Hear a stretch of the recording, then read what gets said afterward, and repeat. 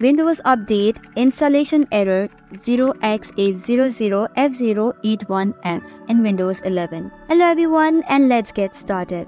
Here we will be discussing some of the options to fix this installation error. Let us start by going to Windows Update. For that, you can click on Check for Updates, or you can click on Windows Security Update.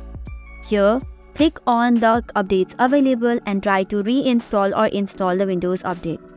While this is working, you can click on View All Optional Updates as well. If you find any update, you can just click on it and click on Download and Install. For the second solution, here are a list of commands and codes that you need to run on your device. So you just need to paste it from the description below and then click on Save As.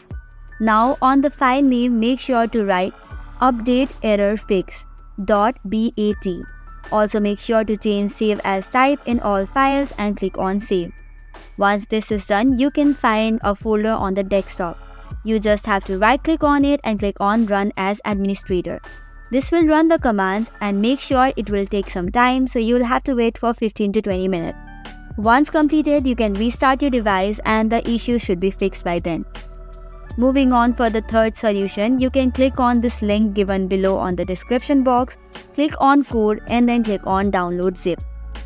Once the download has been completed, you just have to tap on it and then extract the files.